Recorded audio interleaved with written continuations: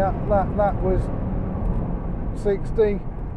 We had the traction control flicking on. It's not soaking wet, it's a bit damp.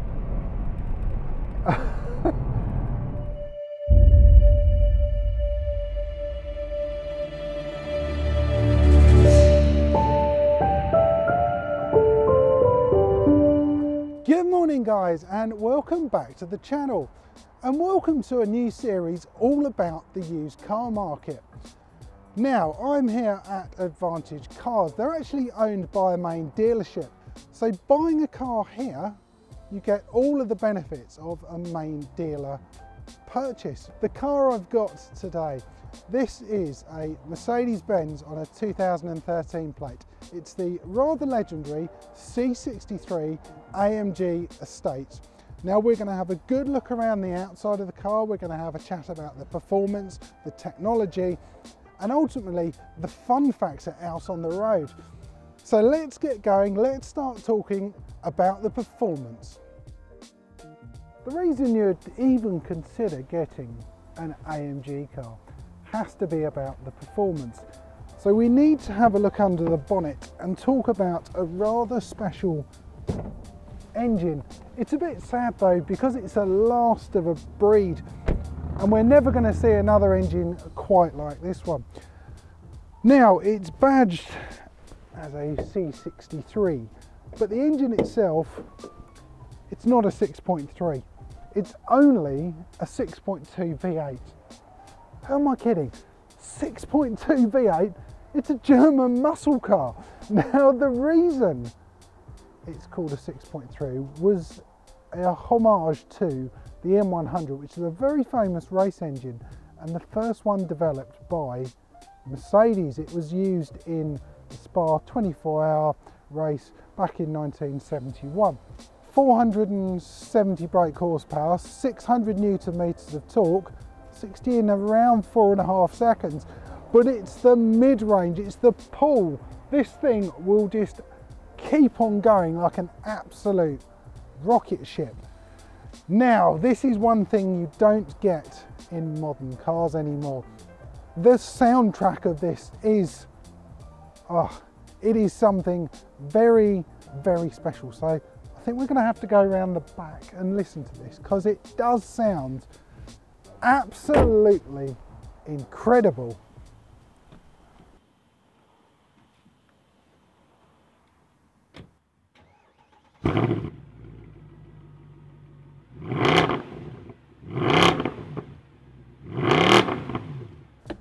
Well, the performance of this car is impressive, but it's the soundtrack of this car which really does add it for me.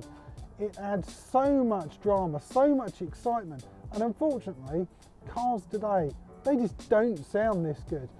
So I'm going to give this a rating out of 10. It'd be great if you guys could join in, give a rating either in the comments, or I'll put a little card up there. I'm going to have to give this, I think, a 9 out of 10. Very, very impressive. So let's have a look around the outside of the car. The thing about this C63 AMG, in terms of styling, it is very, very subtle, and unless you know what you're looking for, you wouldn't really know the potential performance this car's got. I think if you're a bit of a petrol head, you'll look at it and you'll give a nod, because you know exactly what this thing's capable of. Tyres on this, we've got 235 3019s on the front and slightly wider at the back, 255 3019s. We've got some Sussex side skirts, we've got some aluminium trim running around, and it just looks, well, it just looks very smart. It's the perfect family car, and then when you want some fun, that 6.3 roars into life. Now we need to have a look around the back. From the back, this looks like any other C-Class. It looks like a smart estate.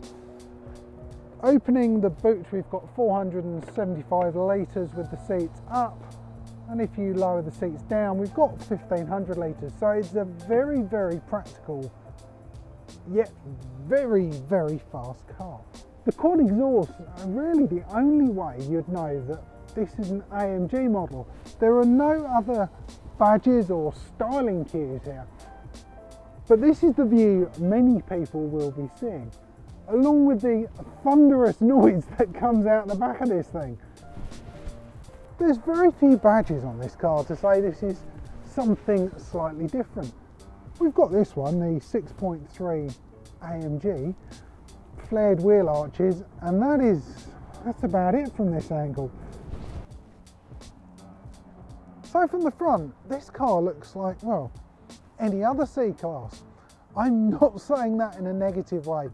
It looks very, very smart, but what's under the hood doesn't reflect the styling of the car. It's very, very subtle. If you want something that's understated, then this is the perfect car for you.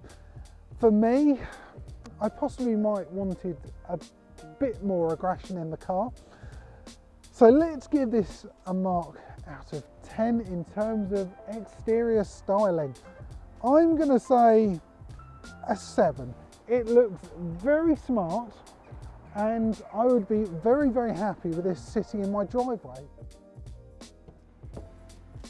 Well, we've had a look around the outside, we've had a chat about the performance, we've heard that glorious V8 spring into life, but we need to have a look around the inside, talk about the comfort and the technology. Now, starting with the technology, one thing you will get when you buy an older car, you won't get the latest tech. But with this car, it's about the driving. That's what I care about, especially in an AMG model. And these seats are incredible. They're possibly some of the most comfortable seats of any car I've driven. There's huge side bolsters on these things, which when you're progressing on, they will certainly hold you in place. They're also heated. We've got memory control on them as well, which is perfect. The other area of driving, steering wheel, lovely AMG steering wheel, not too thick, flat bottom, very, very nice. We've got analog dials.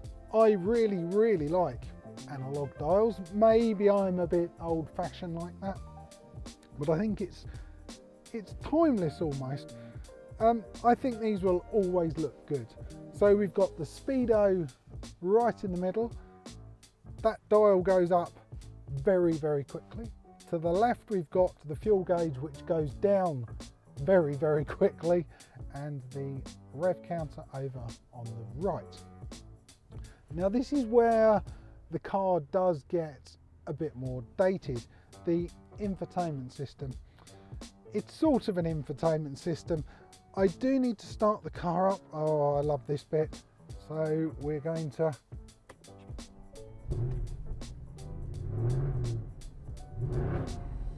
oh, the inner child comes out of me there. Right, so the infotainment system, we've got, I don't know how big that is, not very big, probably a 10-inch screen maybe, with the basics on there so you can control the radio. We have actually got nav on here, disc, I think it might even take DVDs. Yes, that's taking me back a few years. Going under there as well, so you've got this button, which you have to be quite brave, especially in the wet, to turn that off. Traction control, you can turn that either completely off or have it in a halfway house. This car is renowned for being tail happy, so be very, very careful of that button. Climate control underneath that. We've then got the controls for the 7-speed box, different driving modes. That really is about it. There is not a huge amount to go through. There are not loads of settings. You can't change your dampers or braking bias. None of that's going on. This C63, you get in, you do your seatbelt up, and you give it the beans, and that is it. That really is. So what we want to do now, I'm going to hop in the back. We'll see what the rear passengers have in store for them.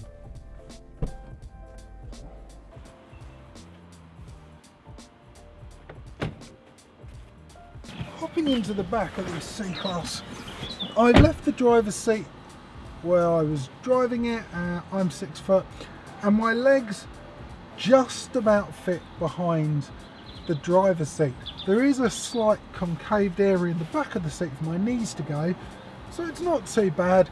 I can't really fit my feet under the driver's seat though, so if you're more than 6 foot, I wouldn't really want to do a longer journey in this, but the seats are very comfortable. We've got a pull down armrest with cup holders, so definitely somewhere to put your drinks. Very comfortable seats, plenty of headroom, airbags, and that's all really I can say about the back of this car. Yeah, it's just not a bad place to be. So overall, the tech, the interior, the comforts, I would say out of 10, I'm going to give this probably a 6, possibly a 7. We'll go 6.5. Rear passenger room isn't too bad, especially if you've got a family. I think it would be perfect. I love the driving seat, the dials I really like, but the infotainment system, that side of it, is feeling pretty dated. So we've talked about pretty much everything. We've done styling, performance, inside, tech. So we need to take this out on the road and see how all of this comes together in what is supposed to be a bit of a brute out on the road. First time I've been out in a Mercedes, especially an AMG, so I'm looking forward to this. Not gonna give it too much just yet. No. Yeah, that noise is what an AMG is all about. That was brutal. But the wonderful thing is, it's very analog feeling, this car. There are no fancy settings on here like many of the newer cars. You can't change the steering weight, you can change the throttle response, can't do that either. It's just the ferocity of the gear changes, but they are very, very good. I mean, it's only like 100 milliseconds.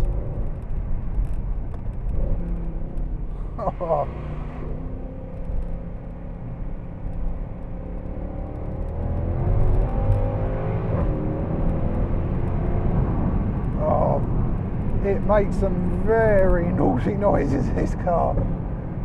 It's got bangs going on here.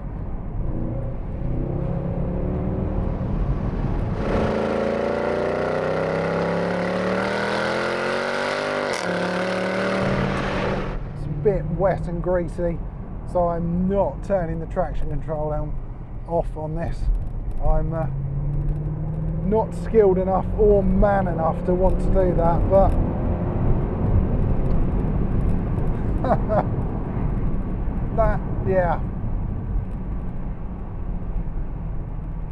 that was 60 very quickly there.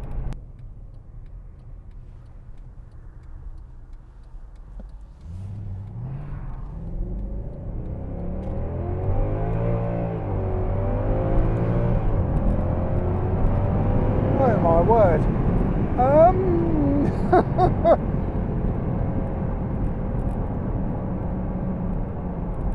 Jeez, that's quick. That.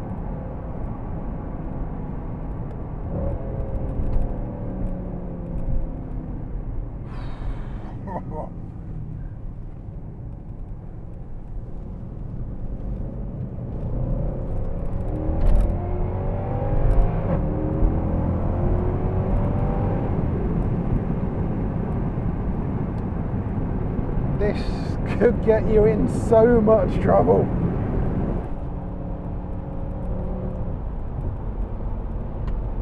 but oh, it is fantastic.